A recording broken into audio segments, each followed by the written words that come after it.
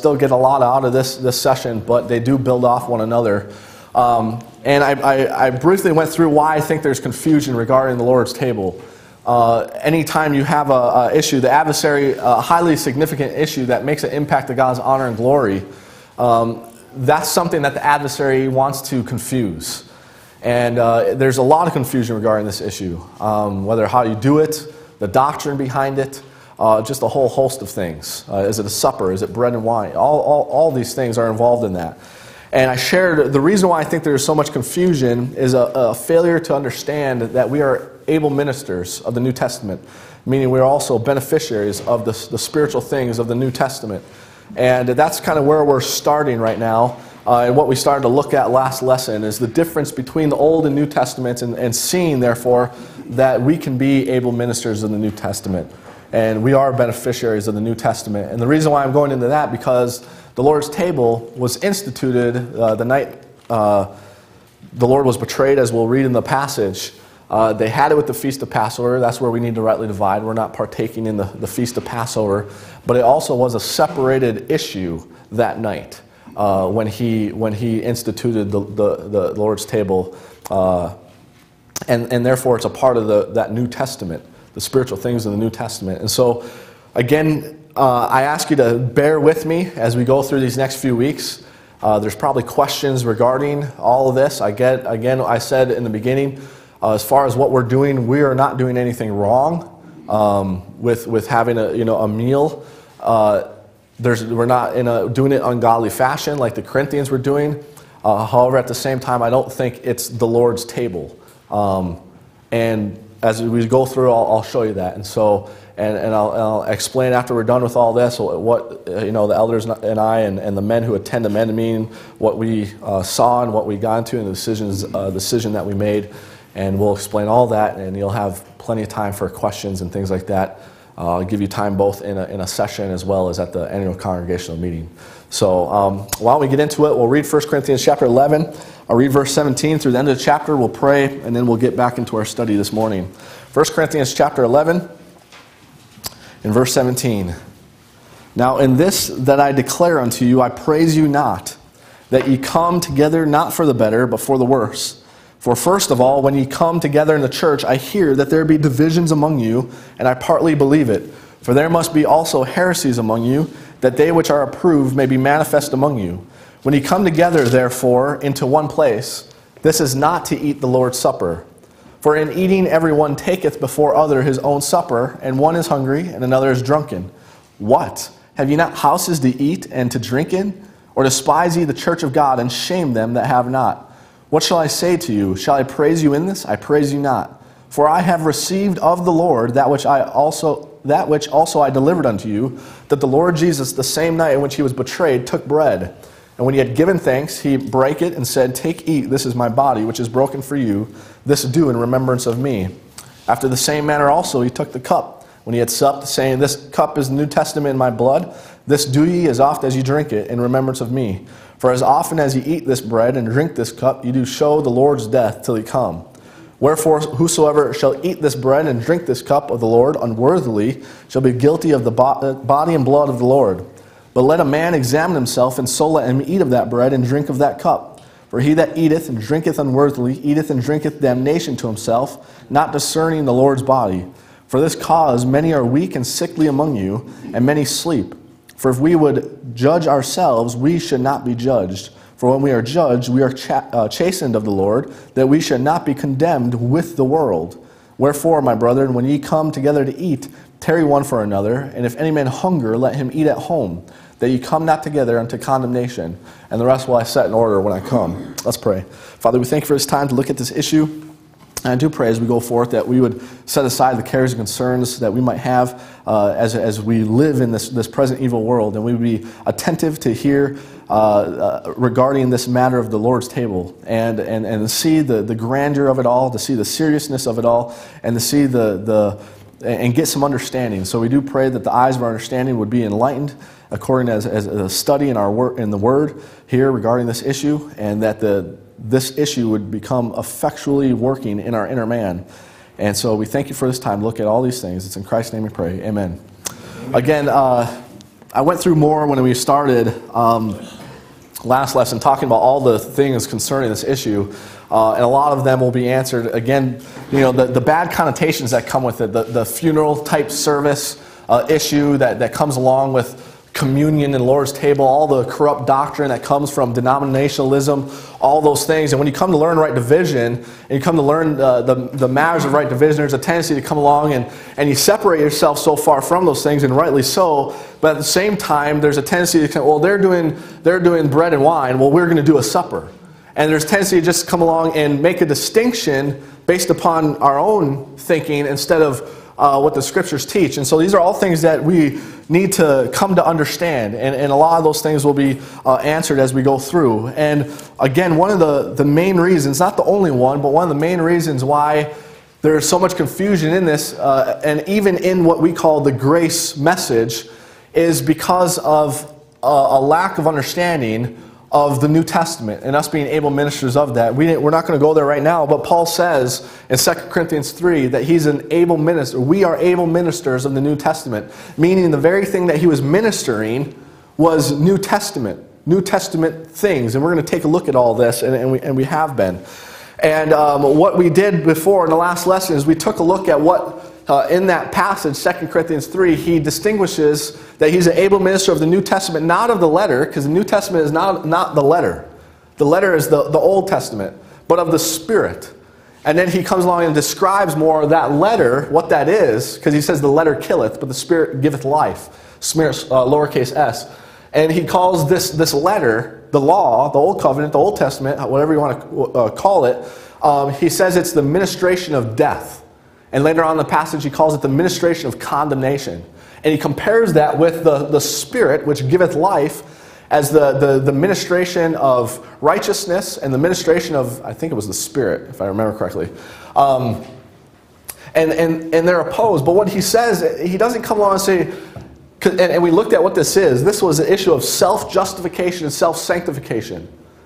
That at Israel, when they came to Mount Sinai, in Exodus 19, instead of learning their lessons from the education that God gave them regarding who He was and His grace, that He would do everything for them as He provided them food out in the wilderness, He provided them water out in the wilderness, when everything looked like it was tough, He did it all. And He says, I bear you on eagle's wings, I brought you out of Egypt, I did this, I did this. And then He says, if you therefore keep my commandments, then you will be a peculiar people, a peculiar treasure, a holy nation, and a kingdom of priests unto me. And he brings a if-then principle. And if-thens aren't bad, but if then gets attached to it, blessings and curses, that's a childish way to deal with things. As I deal with Abigail. If you do this, then you're going to get this. If you don't, then you're going to get this. That's how you deal with a child. That's the education you need to bring them up. But eventually, that's not going to be good enough. Anyways, it provided for them to justify themselves and sanctify themselves. And then we looked at Jeremiah 31 in Israel's program. And it talked about that He's going to make a covenant after those days with Israel, not according to the covenant He made with their fathers when He brought them out of Egypt, Exodus 19. Therefore, these covenants, these testaments, as we know them now, they're different from one another. If this one demanded you to do it, this one, God's going to do it. And that's why He says, I will, well, let's go back there and look at that. Look at Jeremiah 31. Jeremiah 31. It's better if I quote it. Jeremiah 31. And look at verse 33.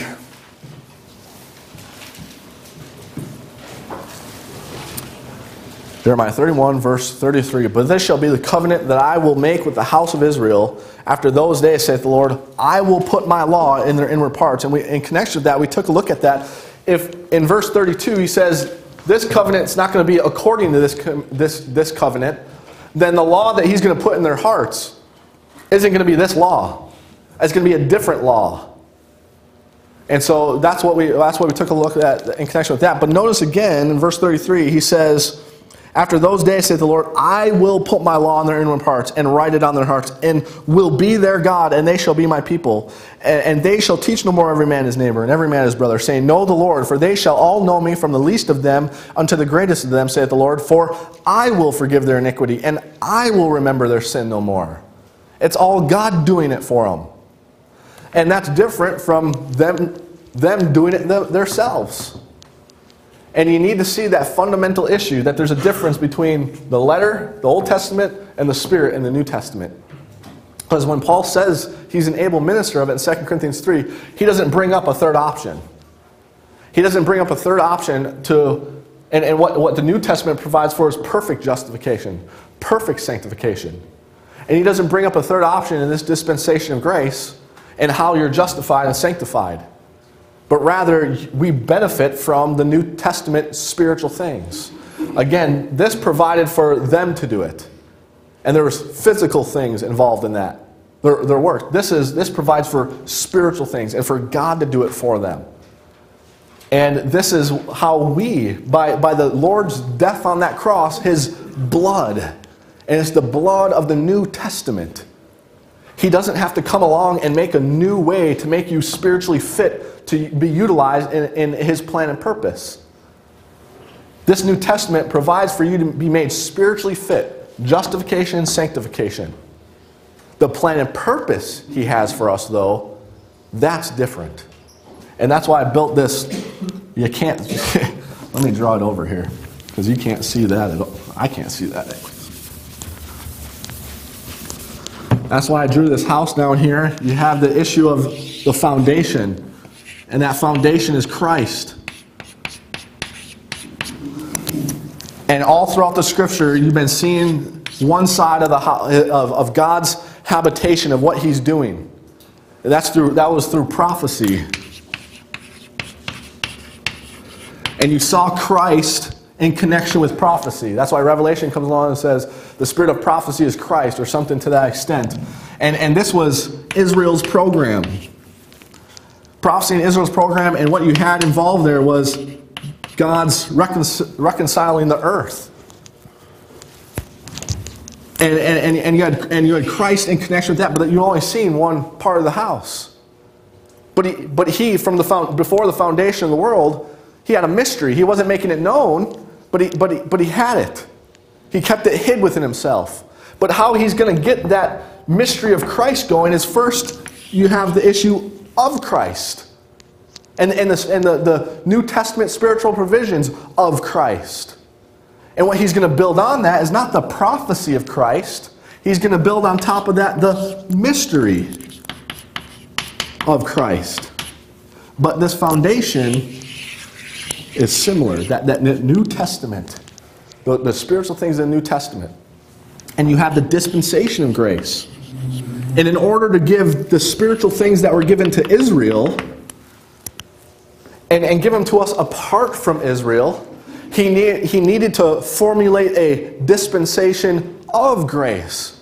A unique time that He did not make known in time past.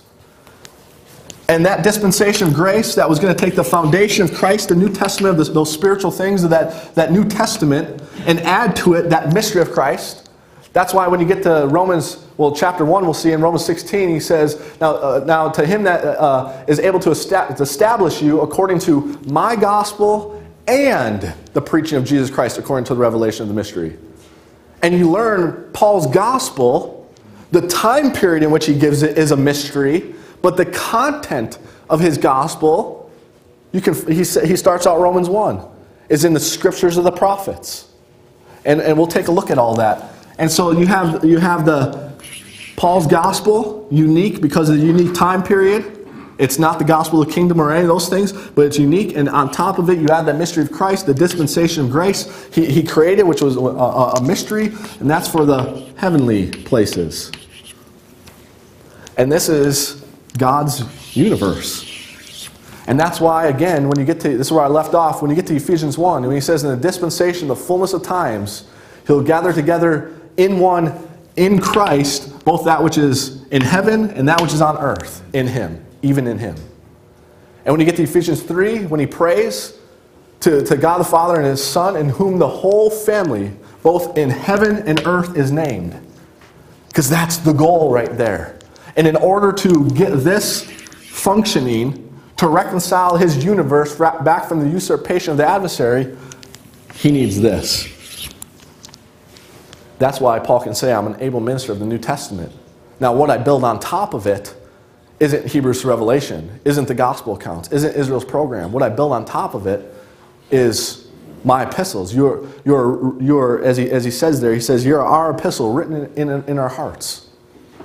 And so you need to understand, because that New Testament, the Lord's table, communion, and partaking of it is not, because it's not part of that law, part of the Old Testament, is not a work of the law. It's not a elementary type thing of the world. It's not a feast day. It's something, a part of this New Testament. And if you think about it, if you think about it as a religious rite, and you think about it as a work of the law, then of course you're not going to do it, because we're not under law, we're under grace. But this New Testament spirit, that's the issue of God's grace. God doing for them. That's why when you get to Jeremiah, it's God, I will, I will, I will, I will. It's the issue of his grace. That's why when you get over to James, and he talks about the royal law of liberty, and Hebrews talks about the spirit of grace.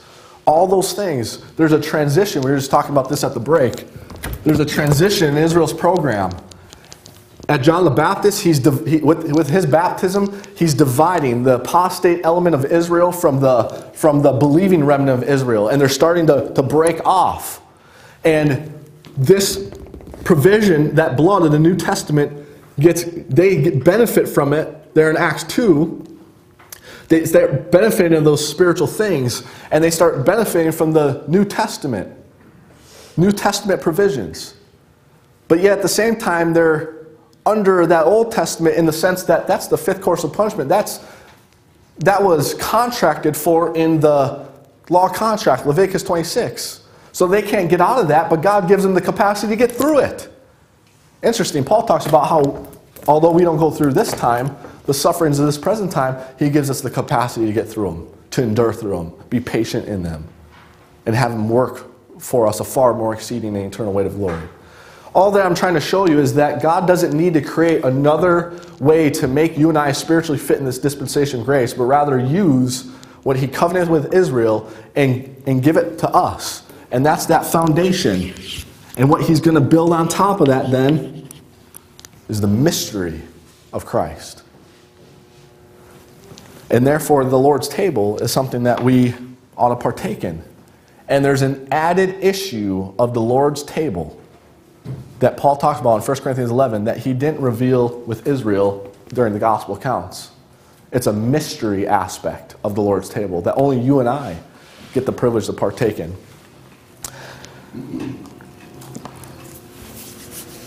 Come with me. Let's read through this passage again, Jeremiah 31, start in verse 31. And notice that there's 5 things in here. I'll show them to you. Verse 31, Jeremiah 31:31. Behold, the days come, saith the Lord, that I will make a new covenant with the house of Israel and with the house of Judah. That's all that's known right now. Prophecy, that new covenant, those things are going to be given to Israel. But he says, verse 32, not according to the covenant that I made with their fathers in the day that I took them by the hand to bring them out of the land of Egypt, which my covenant they break, although I was an husband unto them, saith the Lord. But this shall be the covenant that I will make with the house of Israel after those days, saith the Lord. I will put my law in their inward parts and write it in their hearts. You have an issue there. I will put my law in their inward parts and write it in their hearts. There's the first one. The second one, and will be their God, and they shall be my people. That's the second one. Third one, verse 34, and they shall teach no more every man his neighbor, and every man his brother, saying, Know the Lord, for they shall all know me, from the least of them unto the greatest of them, saith the Lord. So that was the third one. That's all going to be built on top of this. The fourth one, for I will forgive their iniquity, and I will remember their sin no more. let me erase all this. We've gone through this before, but you need to bring all this with you as we deal with the Lord's table. Because if not, then confusion will result.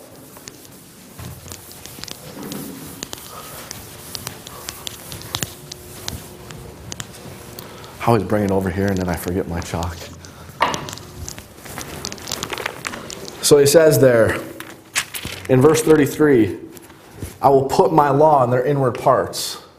My law, I'll say in them, just to abbreviate. Oh, and write it on their hearts. And write. Okay? Second thing, and will be their God, and they shall be my people. Be their God, and be his people.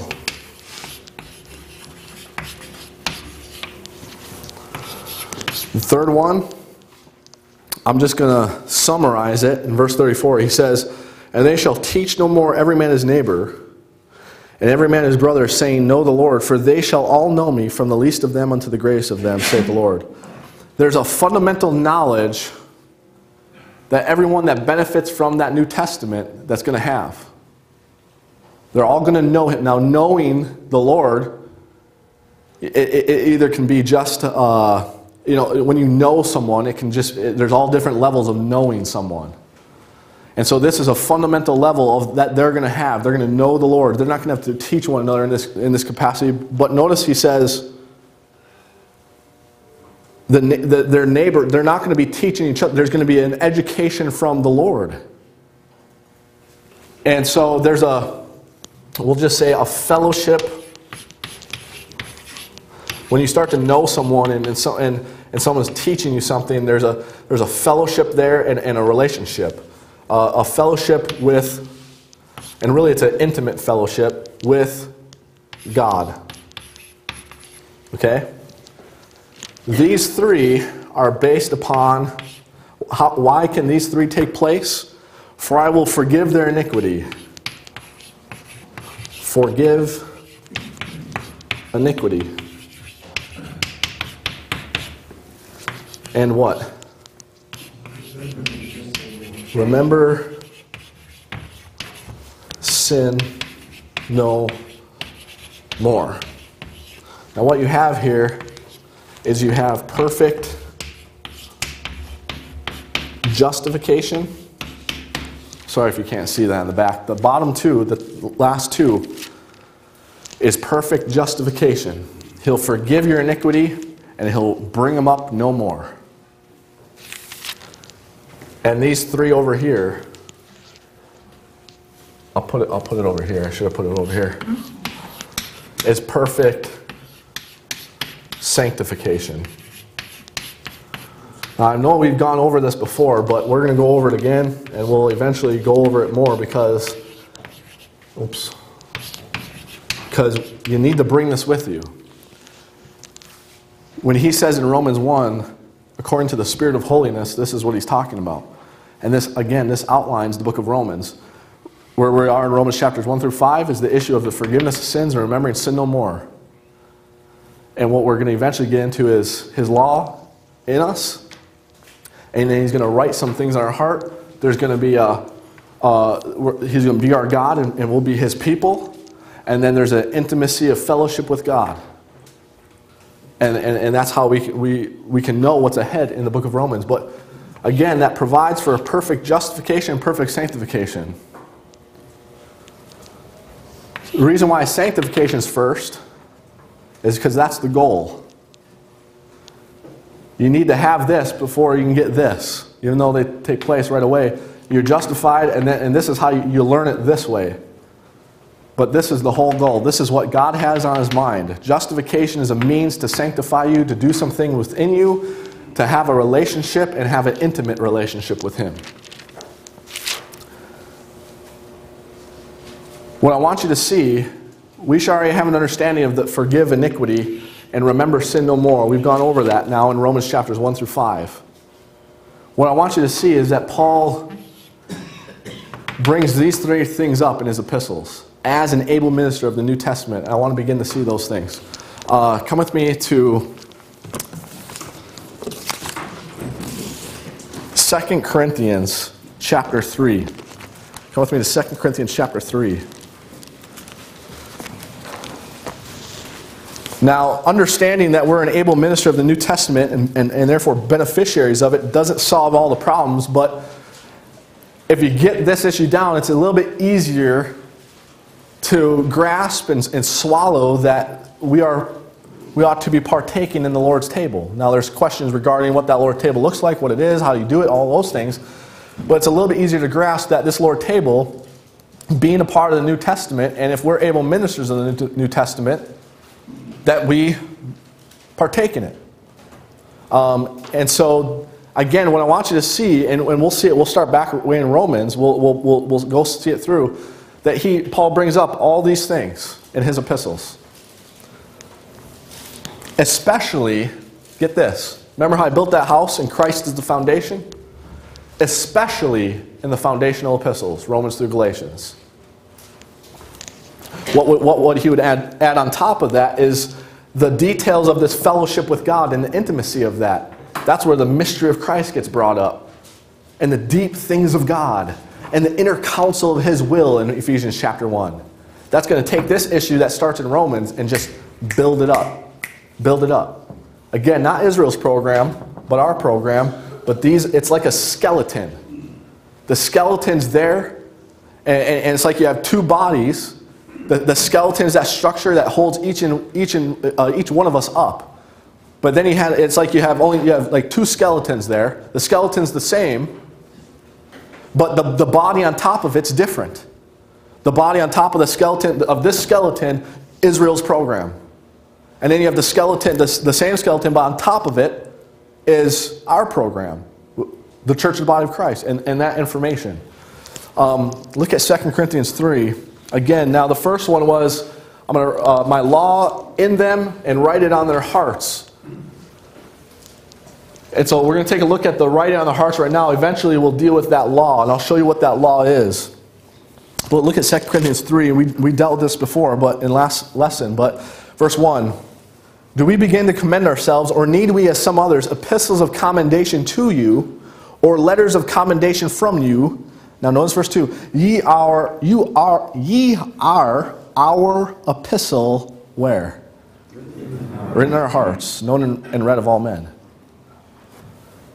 Not Israel's epistles, not Hebrews to Revelation, not the gospel accounts, but ye are our epistle written in our hearts. And that's the Corinthians.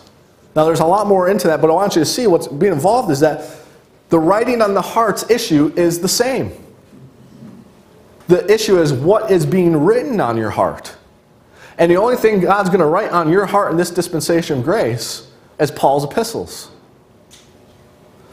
But again, same issue, but what's being written on their hearts is what is them.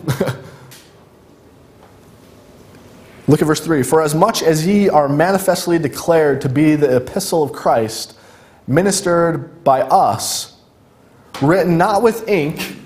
I don't have it up here anymore, but if you remember that last thing, I should have put these on slides. Not that ink, that letter, not the Old Testament, not written with ink, but with the Spirit of the living God, not in tables of stone, but in fleshly tables of the heart. He's going to write them in their inward parts, His law in their inward parts, and write it in their hearts. The reason why Paul can do that is because of the provisions of the New Testament. The reason why the Spirit can do that is because of the provisions of the New Testament. And Paul, he's going to go along and say, verse 4, and such trust have we through Christ to Godward. Notice, this isn't something that Paul's wavering on. He's not coming along and saying, oh, maybe this is it, maybe it's not. He says, and such trust have we through Christ to Godward. Not that we are sufficient of ourselves to think anything as of ourselves, but our sufficiency is of God, who also, and that's why he has to bring up also, because it was originally instituted and given to the 12, and that remnant. But he says, who also hath made us able ministers of the New Testament, not of the letter, but of the Spirit. For the letter killeth, but the Spirit giveth life. It's interesting. We'll eventually see it, but in Romans 8, when you start walking after the Spirit, and the Spirit starts doing some things within you, and He has done some things in you, He's baptized you into Christ, in Romans chapter 6, and He's going to sum that all up in Romans chapter 8.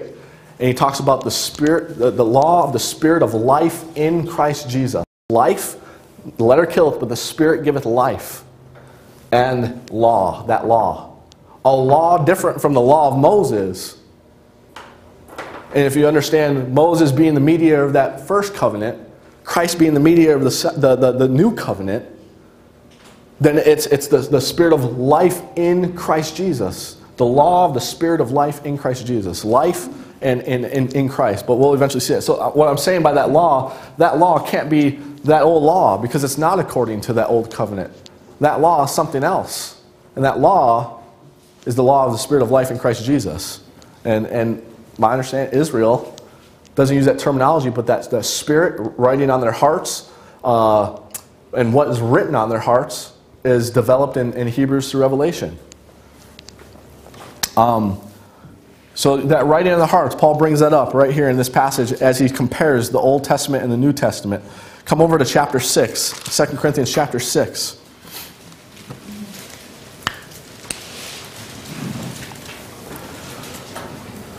This issue here, I will be their God and they shall be my people. If you know, Israel's problem was right when they came out of Egypt, out of idolatry, they wanted to what? Go back into it. And this is the issue of that He's going to separate them unto Himself. I'll be their God and they shall be His people. Well, Corinthians, they came out of their idolatry worship, Gentile idolatry worship. They were saved by the gospel of Christ. How they died for their sins, was buried and rose again. But guess what? They wanted to go back to the world. And how much fitting is it to bring this issue up? As they're able ministers in the New Testament, he'll bring this up. Look at what they're doing. Chapter 6, verse 11. O ye Corinthians, our mouth is open unto you, our heart is enlarged. Ye are not straitened in us, but ye are straitened in your own bowels. Now for a recompense in the same, I speak as unto my children, be ye also enlarged. Be ye not unequally yoked together with unbelievers. For what fellowship hath, and it is an unequal yoke. For what fellowship hath righteousness with unrighteousness? And what communion hath light with darkness? What concord hath Christ with Belial? Or what part hath he that believeth with an infidel? And what agreement hath the temple of God with idols? For ye are the temple of the living God. As God hath said, I will dwell in them and walk in them. And I will be their God, and they shall be my what? Wherefore come out from among them, and be ye separate, saith the Lord, and touch not the unclean thing, and I will receive you, and will be a father unto you, and ye shall be my sons and daughters, saith the Lord. He goes from this one, he brings up both of them actually. It's actually a passage where all three is included, but he brings up this one, I will walk in, this is how he's going to walk in you. By you following this law that's written in your heart, he's walking in you, he's dwelling in you. And then he brings up this one, that leads into the whole issue there. I will be a father unto you. Not just God Almighty, omniscient, omnipotent, but I will be a father unto you. Fellowship with God, an intimate fellowship with God. Come over to 1 Corinthians chapter 2. So there's the first two. One passage showed all three. Look at 1 Corinthians 2.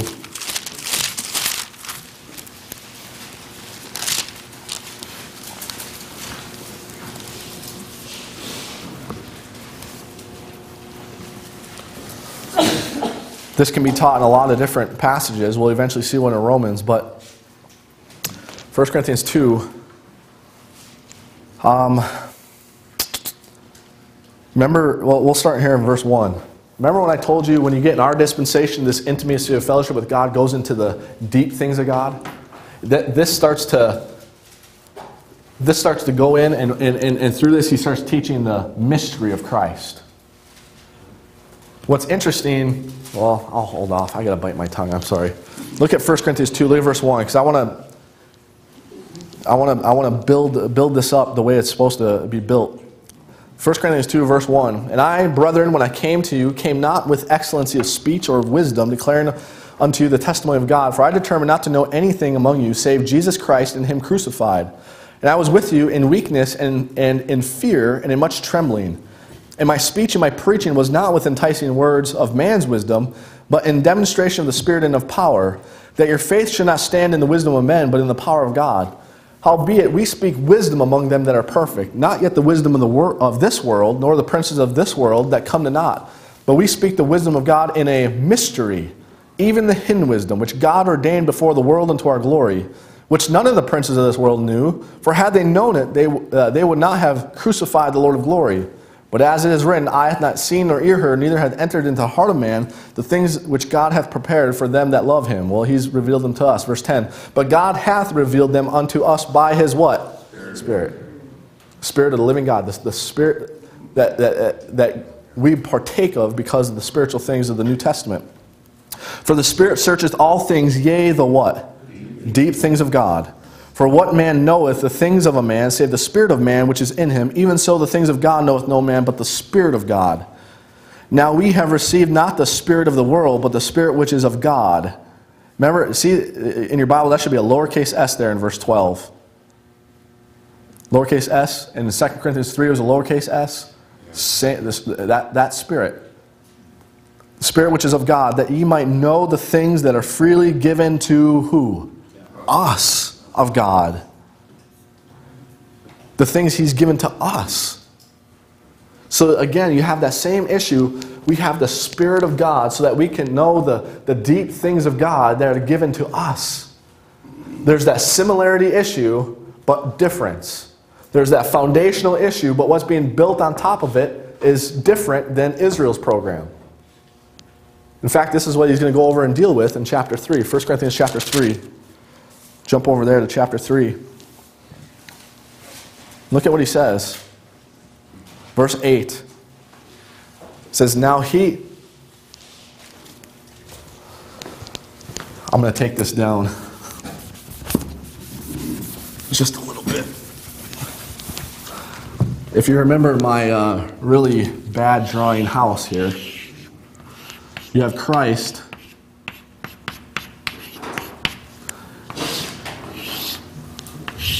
Oh, I did that way.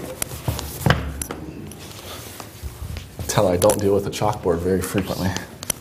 You have that house, right? And he's going to talk about... Look how he's going to talk to these Corinthians here in 1 Corinthians chapter 3. He just got done dealing with what? The hidden wisdom of God, which is the mystery of Christ. Now look at how he's going to talk to him about this. He says, look back there in chapter 2, verse 6. Howbeit we speak wisdom among them that are what? Perfect. That's a level of maturity. That's those that have this foundation. It's secure. And now you can go along and give them the hidden wisdom. Unto those that are perfect, they have the maturity of level 1. They have that foundation, which is Romans. But look at chapter 3, look at verse 1. And I, brethren, could not speak unto you as unto spiritual, but as unto carnal, even as unto babes in Christ. Well, a babe would be equivalent to what? A foundation of a building, right? That's when everything just starts going. I have fed you with milk and not with meat. The meat being what he's going to add on top of this. Here's the milk, that foundation. Although a great foundation it is, justification is not just the end all, it's the means to the end. And here's the meat here, and he can't give them that meat. He can't give them the sanctifying issues, the further sanctifying issues of the spiritual things of the New Testament. He says in verse 2, I have fed you with milk and not with meat, but for hitherto ye were not able to bear it, neither yet now are ye able. For ye are yet carnal. For whereas there is among you envying and strife and divisions, are ye not carnal and walk as men? The reason why the envying and strife and divisions come about is because people don't got the milk down. And you got to get that milk. What I'm trying to show you is that this line right here is the foundation. And these two things are in that foundation. You get taught that in Romans. He's coming along now, and these Corinthians don't have Romans doctrine operating properly. Therefore, he can't give them additional issues of sanctification. But that's the order of things as we are beneficiaries of that New Testament. Let's take a look at this in Romans. Come back to Romans chapter 1.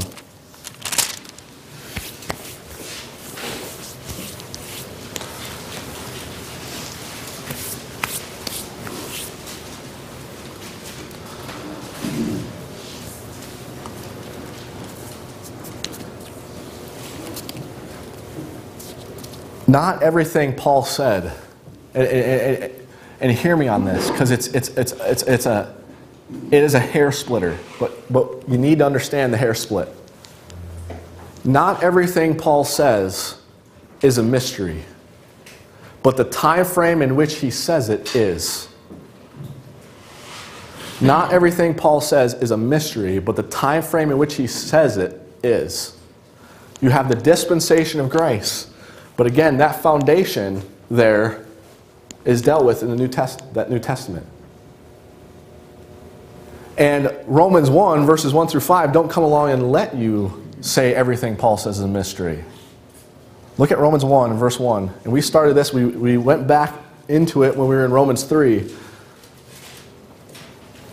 Look at Romans 1, verse 1. Paul, a servant of Jesus Christ, called to be an apostle, separated unto the gospel of God. Now look, he's going to give some details regarding the gospel of God. He's separated unto the gospel of God. Verse 2, which he, that's God, had promised afore by his prophets in the Holy Scriptures. That's not a mystery. The content of his gospel is not a mystery.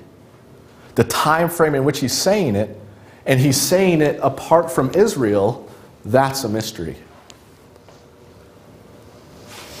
But these things that he's going to come along in Romans and give these saints in Rome, that's not a mystery. It's in the scriptures of his prophets. Look what he goes on, verse 3. Concerning his Son, Jesus Christ our Lord. There's a lot of issues dealt with regarding God's Son, Jesus Christ, who is now our Lord. But look how he narrows this down for you. Instead of going back to the scriptures of the prophets and trying to figure out, well, what was this gospel of God, what's the content of it all, he narrows it down for you. Which was made of the seed of David according to the flesh. The Davidic covenant, again, we dealt with this, is God's mechanical means by which he will do for them that which they can't do for themselves. And there's 5 major issues that God has to do for them that which they can't do for themselves. Be their Redeemer, their Deliverer, their Avenger, their King, and their Blesser. We'll eventually go through that on Thursdays in our Bible survey. Those 5 issues. And instead of looking at all 5 of those issues, because he's not all 5 of those issues for us, this dispensation of grace, but he is our Redeemer. And that's the issue that he's going to single out as he goes down to verse 2. He doesn't bring up the term, but he'll say it here. Verse 5, and declared to be the Son of God with power. Now, there's a lot of power in the Bible. And those 5 issues, you have his redeeming power, you have his delivering power, you have his avenging power, you have his king power, and his blessing power. All different kinds of power in connection with what he'll be for Israel, that which they can't be for themselves. They can't deliver themselves from their enemies. They can't avenge God's cause for themselves. They can't. You saw what they tried to do with King Saul. It was a mess. God had to put a king in there, David, type of the Lord Jesus Christ, the King of Kings and Lord of Lords. And they can't bless themselves, especially under that old covenant, because it's a performance-based contract. God needs to do it all for them. But Paul's not bringing up all those issues, though, all those different kinds of power. And he does that by the words he's saying here. Look at verse 4 again. And declared to be the Son of God with power according to the Spirit of holiness. See that Spirit there again? Small s. Here's your Spirit of holiness. He's going to come and be their Redeemer, die on that cross to provide holiness for them. And if you want to be holy in God's sight, you need to be perfectly justified and you need to be perfectly sanctified. And that's the content of Paul's gospel. It was in the prophets. The only thing that wasn't in the prophets is the time frame in which the time frame that Paul's given it, and it being given to Gentiles apart from Israel. That's the mystery of it all. That's where he's going to, when you start building this foundation, when you start getting the Romans 9, 10, 11, and he starts telling you you're not part of Israel's program, which instead of seeing this foundation and building on it wood, hay, and stubble in Israel's program and all those things, you go, whoop, no, go this way. He's got a whole other program for us. And he's going to teach it to me as a father. And he's my God, and I'm going to be his people. So therefore, we should be able to find these 5 issues in Paul's gospel here in the book of Romans. Come over with me to Romans chapter 3. Look at verse 21.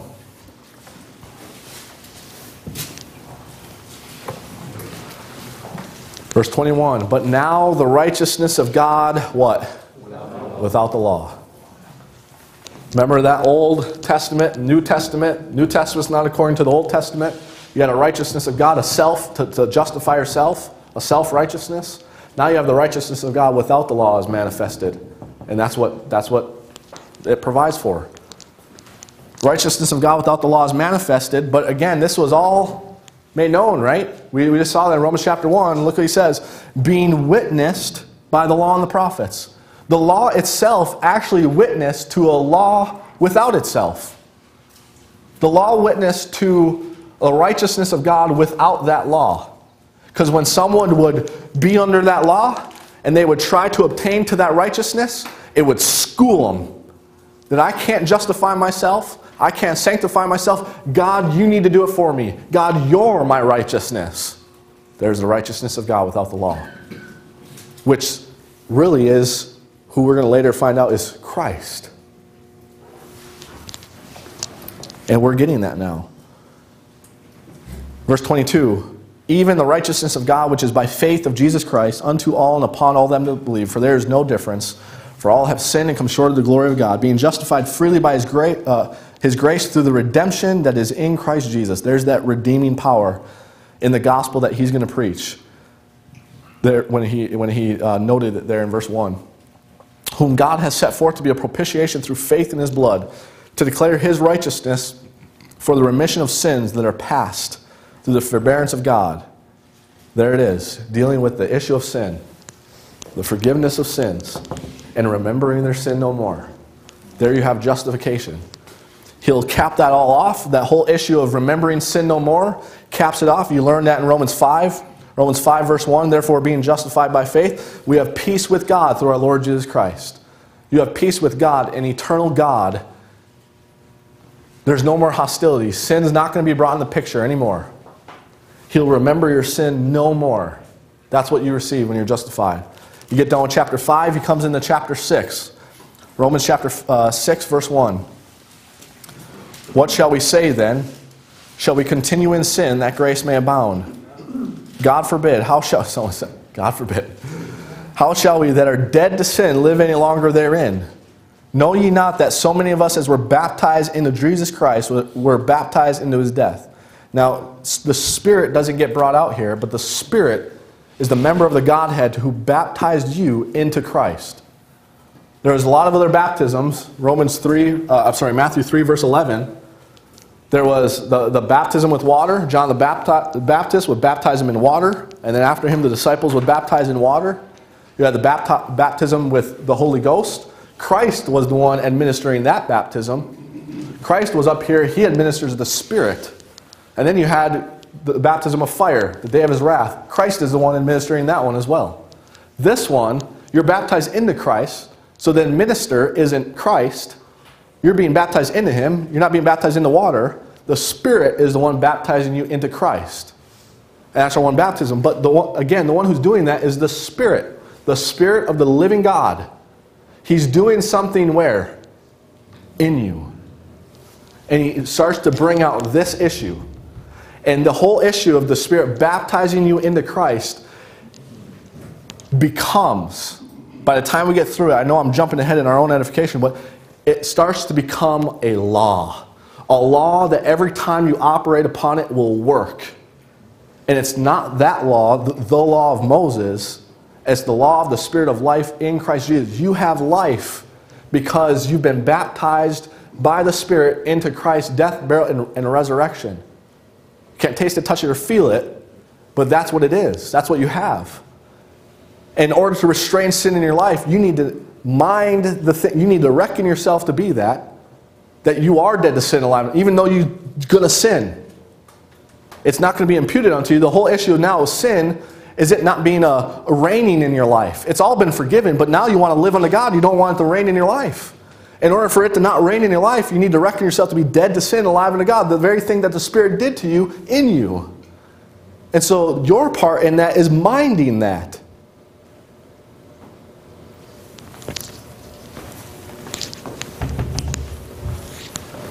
He goes down, look at verse 4.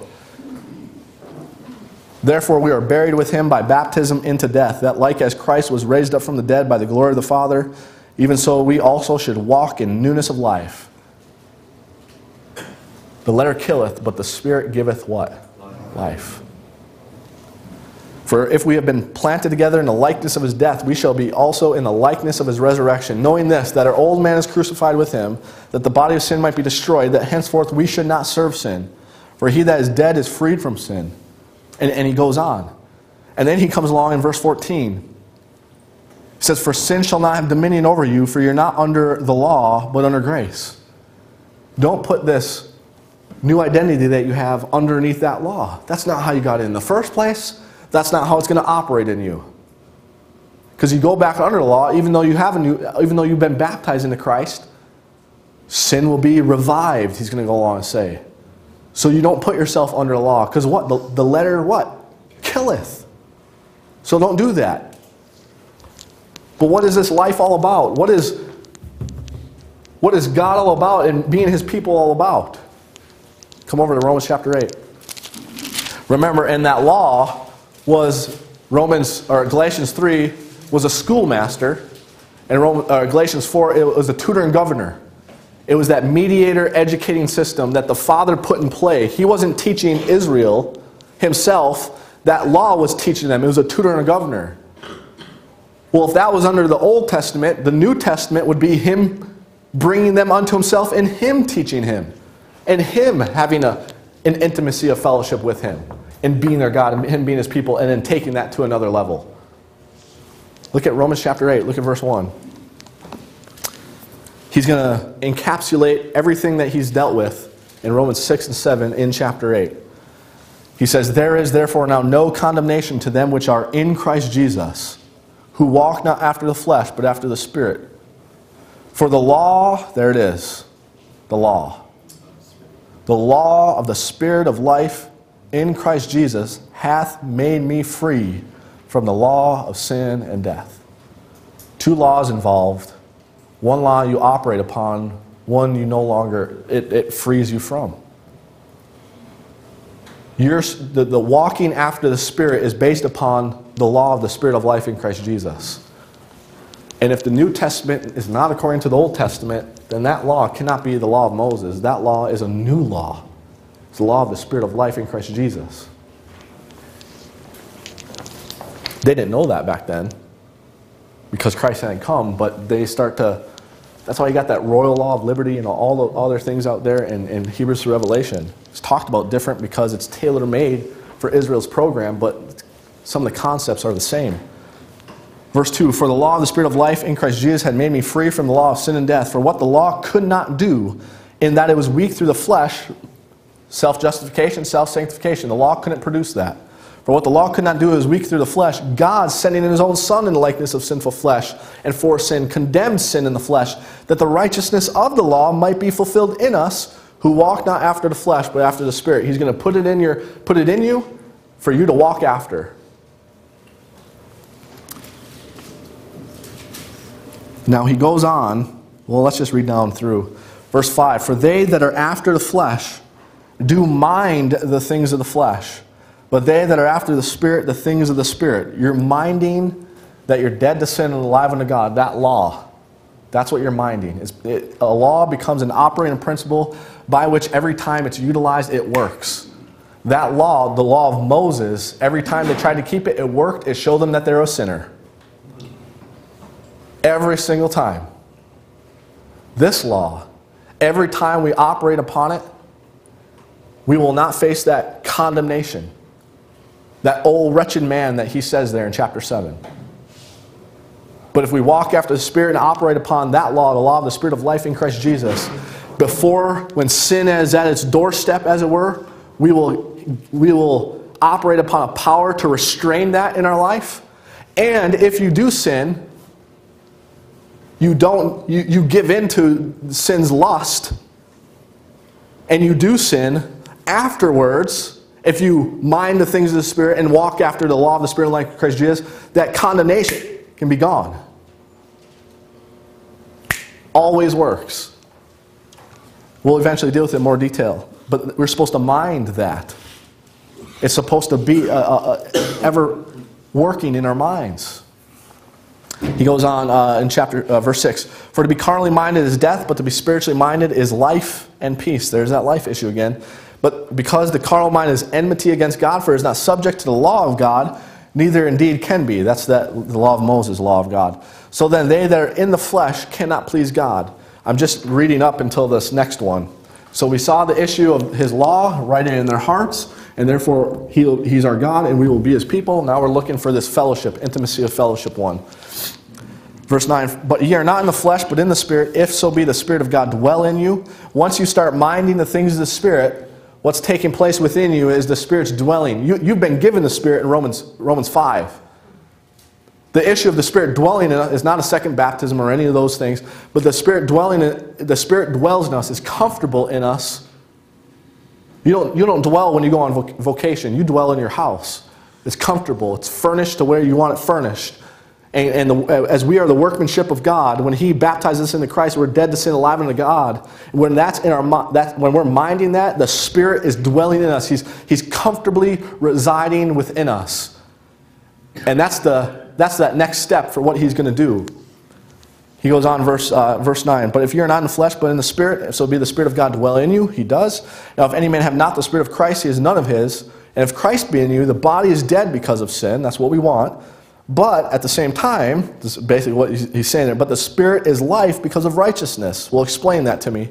Verse 11, but if the Spirit of him that raised up Jesus from the dead dwell in you, he that raised up Christ from the dead shall also what? Quicken your mortal bodies by a Spirit that dwelleth in you. When you're minding the things of the Spirit's dwelling in you, and he'll quicken your mortal body. And you can, not for the first time, but you can, therefore, do things unto God's honor and glory that are pleasing to him because it's after the Spirit. He'll quicken your mortal body. This mortal body. Even though he hasn't eradicated sin out of our members. If you walk after the Spirit, he'll quicken your body to live unto him. Well, how do I live unto him? I know I have a newness of life, Romans 6. How do I live unto him? Verse 12, he's going to go on. Therefore, brethren, we are debtors not to the flesh, to live after the flesh. Flesh did us nothing, just death. For if you live after the flesh, you shall die. But if ye through the Spirit do mortify the deeds of the body, ye shall live. For as many as are led by the Spirit of God, they are the sons of God. For you have not received the spirit of bondage again to fear, that law. But now it's the issue of, now he's going to quicken my mortal body. What do I do with this quickened mortal body? What am I to do with it? Well, you don't, that Old Testament, I was taught under that Old Testament by the tutoring governors of it. So now I have a quickened mortal body. Do I continue to be taught by the tutors and governors? No, I have not received the spirit of bondage again to fear. That's that law. The law of Moses, I should clarify that now. But ye have received the spirit of adoption, whereby we cry, Abba, Father. Up until Romans 8, all that we've seen in the book of Romans is the Lord Jesus Christ being the Son, and God, well, he says God our Father, but you see that in between the Lord Jesus Christ and God the Father. Romans 8, he always has been since you believe, but now you learn about it. You learn that he's your Father. And that spirit of bondage, that tutor and governor isn't going to teach you anymore. He's gotten that out of the way. Now he's going to teach you. Last verse as we wrap this up, Romans 15. And as our Father, he gets into Romans 9, 10, 11. I'm not going to teach you Israel's program. You're not going to be under Israel's program. That's what, an oversimplistic way of stating Romans 9, 10, 11. Romans 12, he begins to teach us as a Father. As we present our bodies a living sacrifice, wholly acceptable unto him, which is our reasonable service. We present our body the way in which the Spirit quickens our body. And now he adds to that newness of life details of how to live this life that's in contrast to the world. And you get to chapter 15, and it's kind of like there's a statement here that sums up all what he went through in Romans. And it's in connection with how he began it, with that spirit of holiness, the spiritual things of the New Testament. Look what he says here in Romans 15. And look at verse 25. But now I go unto Jerusalem to minister unto the saints, and it hath pleased them of Macedonia and Achaia to make a certain contribution for the poor saints which are at Jerusalem. It hath pleased them verily, and their debtors they are. For if the Gentiles have been made partakers of whose? Their spiritual things. See, it's Israel's spiritual things. We're not a part of Israel's program. We're not a continuation of Israel's program, but we do partake of their spiritual things in our program. He says their duty is also to minister unto them in carnal things. There's poor saints at Jerusalem because God changed the program. He told them to sell all. When he changed the program, now they're poor. So Paul's going out to now Gentiles churches that he's established in dispensation grace, the body of Christ churches, to collect money to bring back to the poor saints at Jerusalem. And one of the reasons why he gives that, he says, hey, if you've been partakers of their spiritual things, then it's your duty to give them carnal things. Give them some money, help them out. That's the least you can do. But I bring that verse up to come along and show you their spiritual things isn't the law of Moses. That's all physical. That's all carnal. That's all performance-based acceptance. Their spiritual things is God doing for them that which they can't do for themselves. And he put that in that New Testament. And Paul comes along and says in Romans, before you even get to 1 Corinthians, so he doesn't just bring it up once. He brings it up many other times before that. Spirit of holiness and partaker of their spiritual things. That's what we've been partakers of. We have that same foundation. The issue is how you're going to build upon that. You're going to build upon that not by Hebrews to Revelation, the gospel accounts, Israel's program. You're going to build upon that, the mystery of Christ, and what Paul sends forth in his epistles. Now, just to conclude, the reason why I go through all that, and we'll bridge the gap next lesson, is because when he brings up this New Testament, the night he's betrayed, and he institutes that table right there, it's a part of the New Testament, not a part of the Old Testament. And if we are partakers of their spiritual things and able ministers in that New Testament, then that table is for us as well. Now there are issues to rightly divide, and we'll deal with that, but that table is the same. That foundation is the same. And so we'll bridge that gap next time and look at the gospel accounts, and then we'll start coming over to 1 Corinthians and start dealing with those details and the context of how he's dealing with it. But again, I'll say that one phrase again. Not everything Paul says is a mystery, but the time frame in which he says it, apart from Israel, that's a mystery. And it's going to eventually come in Paul's epistles where, yeah, everything that he's saying is just part of that mystery. But when you first start out, that foundation, as you read it there in Romans chapter 1, is according to the scriptures of the prophets. And that's why he goes back to the seed of David. That's why he goes back to the resurrection from the dead and all those things, because he's talking about that spirit of holiness.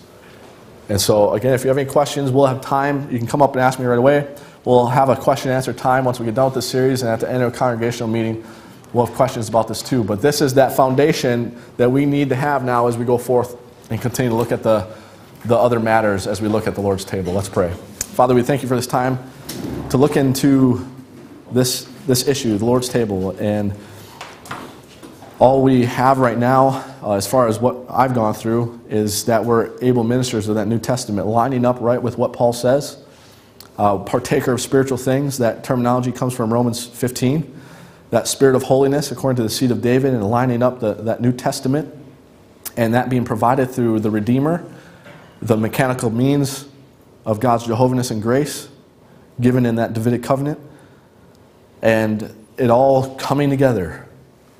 And the thing that we need is the dispensation of grace to be beneficiaries of it, and we're in that, and that started with Paul.